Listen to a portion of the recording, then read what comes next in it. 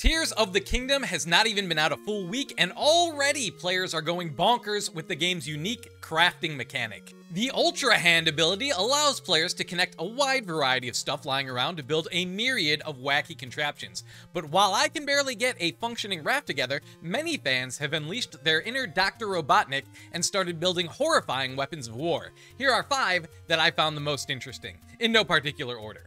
Let's start things off with the blast. Behold the walking horror of Flame Dick. Do not, oh, he's gone. Okay, all right, that one doesn't count. Let's move on. Hey, remember the time that Link decided to cosplay as a Call of Duty kill streak? Pepperidge Farm remembers. Aerial superiority is the key to victory in any battle, and Link understands this. Watch as he bombs his pitiful ground-bound enemies into submission. And it's a good thing he obliterated them from the skies above while they were, standing there in their homes, minding their own business. Yar, matey, it be Captain Link and his mighty jet-powered cannon boat. He be the terror of the 7 seas, and with a ride like this, he's guaranteed to get that booty. Yar, this hurts me voice. Now, I didn't see a name on this monstrosity, so I'm gonna call this the Obliterator. Twin cannons vaporize any enemies at the front of the vehicle, while spikes deter any boarders from getting on from the sides. This vehicle is perfect for dealing with moblins, bokoblins, or your annoying neighbor Carl who blasts salsa music at 1 a.m. on a Tuesday. Get it together, Carl! Well, this next weapon of war is just proving the conspiracy theorists right. Space lasers do exist. But we need those lasers, damn it. They are the only thing protecting us from Monster Zero. Go, brave laser satellite! Smite the foes of humanity with your brilliant beams of death. Link is taking the aliens approach in this battle. When in doubt, nuke it from orbit. It's the only way to be sure.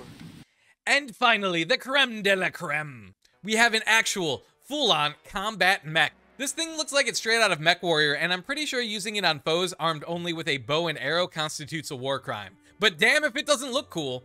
Also, I know the title of this video says 5 war machines, but I'm going to throw in some mech variants for fun. Take, for example, this guy that utilizes the flame emitter to deal close-range damage and psychological trauma to his foes.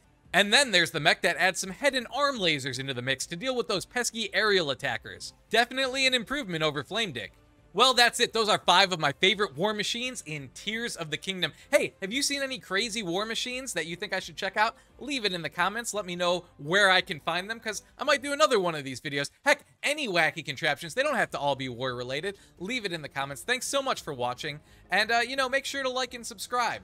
And also, yeah, there's a subscribe here. If you want to see what we're doing on Ogsog, me, Mari, Sohinki, and Joven, that's over there. More Lasercorn nonsense over here. I think it's an umbrella sketch. And yeah, I'll see you next time. Bye-bye.